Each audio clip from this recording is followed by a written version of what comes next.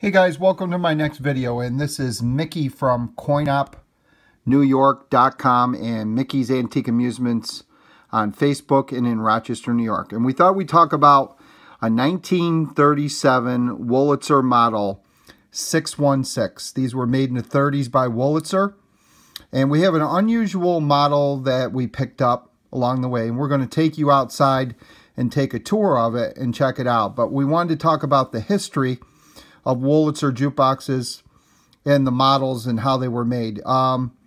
So at the beginning, Wurlitzer made a lot of great jukeboxes with their simplex mechanisms, and those came from Mr. Capehart, who had bought the rights to them, and he went to work for Wurlitzer, and he made these mechanisms here, the simplex. And Wurlitzer started putting them in their wooden cabinets, and as you can see, in 1937, this was a model 616, and these were wooden. You can sort of see they're all wood. There's no light-up plastics on them whatsoever. And that's normally how you would find a model 616. And this is just a little example of what one would look like. But as time went on, the jukeboxes started appearing with more lights and plastics and stuff like that. So what the manufacturers did is they designed a 616 cabinet. These were not Wurlitzer manufacturers, they were other manufacturers, but they had plastics in them, meaning the plastic, they started putting plastics in the cabinet to make them light up, to make them more modern, because the jukeboxes that were out on location that were all wood were sort of bland, and the bar owners and restaurant owners wanted something that would show a light up model. So what ended up happening is, and we'll scroll through this. Here's another one right here.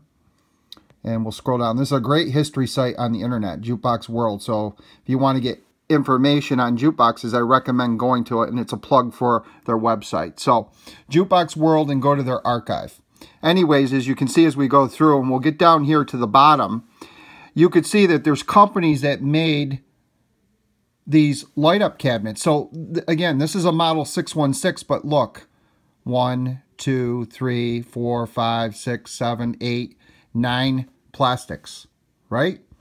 And there was different companies: Cass, Gerber and Glass, Cochran, Jacob's Novelty, KEB, Packard, and Stark Novelty. Excuse me, I had to sneeze. So as you can see, this one was made by the Archie Cass Corporation in Newark, New Jersey. So it's a light-up model. See, 1939. So the cabinet was made in 39, even though the Wurlitzer 616 was made in 1937. 2 years later, they made a cabinet that looked just like a 616, but yet had the plastic. And this helped the bar owner say, hey, look, it's a beautiful new jukebox. They took the components out of the 616 and put them in these cabinets. And it was something that you could do rather cheaply, because the jukeboxes were fully working. They just wanted a light up cabinet.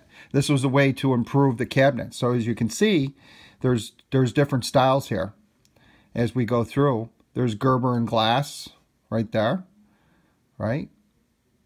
And you could sort of see more plastics here and light up. Look at these plastics around here. Very, very interesting. That with this. Very, very nice.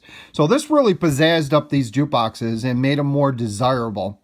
And here's one by the company Cochran, and you could sort of see with these sort of wooden things that wrap around, very Art Deco. I think that's very, very beautiful if you look at that. Isn't that neat? And they called this a luxury light-up model. Then we get into this really cool one by Jacob's Novelty, and they put this thing in here. It would hide the record mechanism, but this really beautified the jukebox and made it look fantastic. Here's another one here by a manufacturer out of England, out of the UK, and you could see where they put the long plastic down here with the metal casting here. Again, all the way up till 1948. This is a Wurlitzer 616 guts with a 48 cabinet that is made to look like a 616. Right, here's one made by Packard, and this cabinet was made in 1940. Again, totally changed. So it's interesting when you get into these older jukeboxes. You can see the Jacobs Novelty was 39. The Cochrane was 38. So basically what you end up with is a model 616 jukebox, or a 616A, and you had all these different cabinets with the plastics that were made years after. When you saw one as late as 1948. So we get back to the original cabinet here of a 616, right? Here's a 616A. And then you get over here another 616A, which is an earlier version.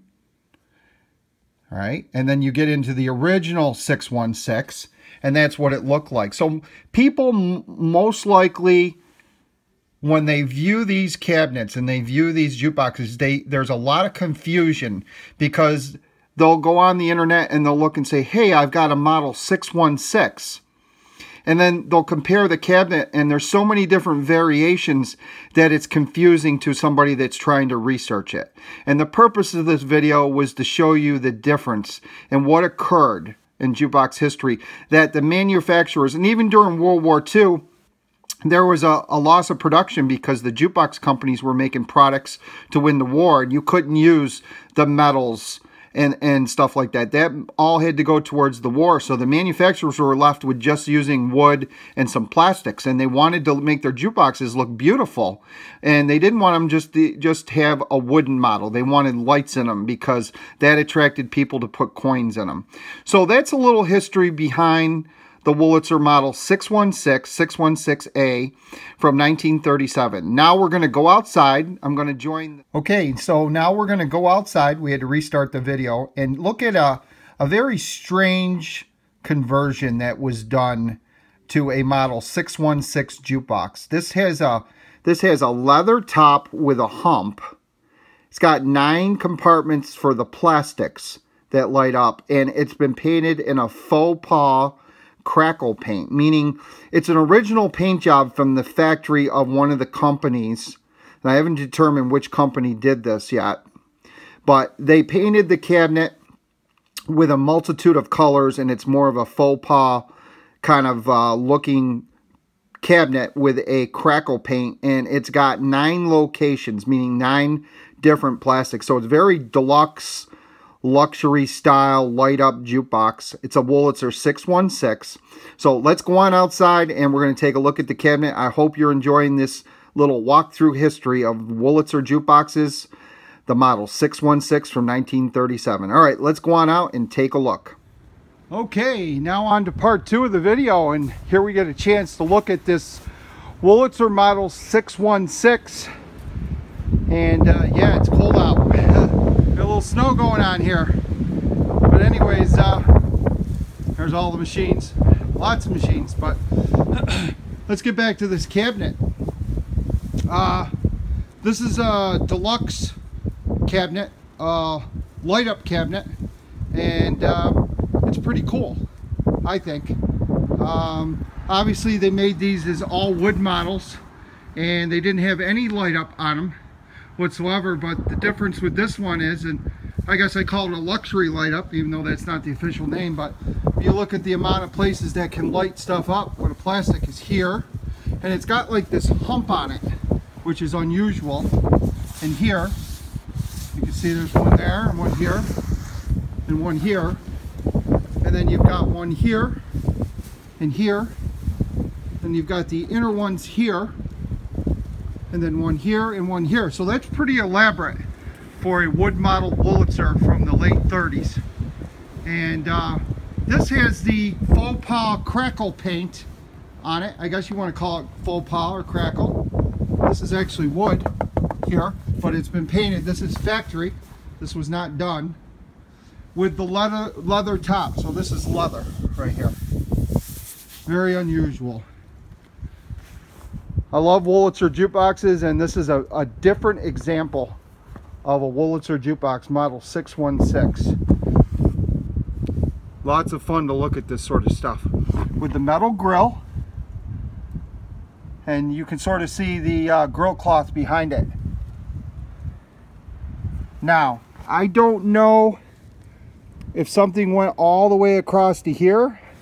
I can't tell if that's broken off or it just ended there. To me, it looks like it just ended there. Let's go ahead and open this up, take a look inside. It's got the original bear claw tone arm there, and your selector plates. The original title strip holder here, 16 selections. It's all there. Does have the cartridge in there. You can see it right there, which is nice. Very, very nice. Original Wurlitzer window glass. Let's go around back. Take a look. Here is the back doors. That's the decorative panel for the upper back door, as you can see. And then the lower back door. Getting into the back here, we have the amplifier and the original speaker.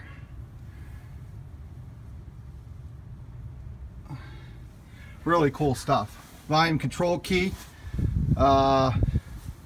You've got your junction box that everything plugs into. It's missing the cover, missing the coin box, and it's got the coin tube, coin slides. One of the coin slides is broken. Everything else looks to be there. This was part of the plastic here. It was a plastic, and you can sort of see the light bulbs, and you can see why those incandescent light bulbs would burn the would heat up those plastics, so that wasn't good. Difficult to get those plastics in because you got to do it from the inside, not from the outside. So you got to take all this out to get the new plastics in. And that. And original Wurlitzer amplifier.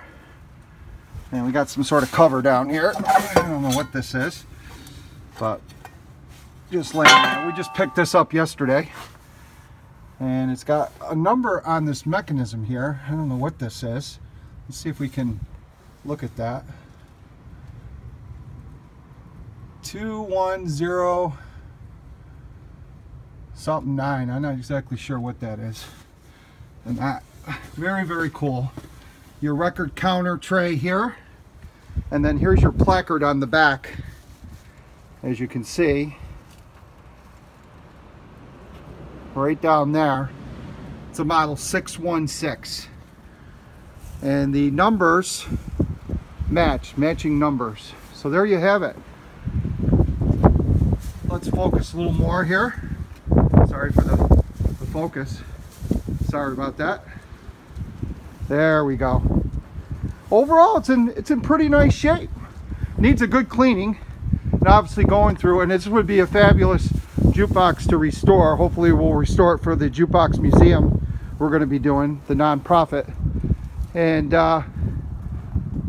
so if you like this video, make sure you give me the thumbs up. This is part of jukebox history here, sort of a cabinet you don't see very much, and sort of the model that has the extra light up package in the cabinet. So that's something you don't see very often.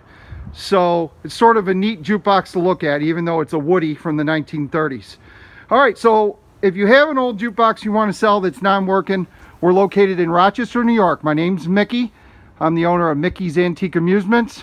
Give me a call. We ship them all over the United States. We'll pick them up. 585-747-0605. Don't be shy. Give me a call. Check out my website, coinopnewyork.com, or go to my Facebook page, Mickey's Antique Amusements. Thanks for watching, guys, and have a great day.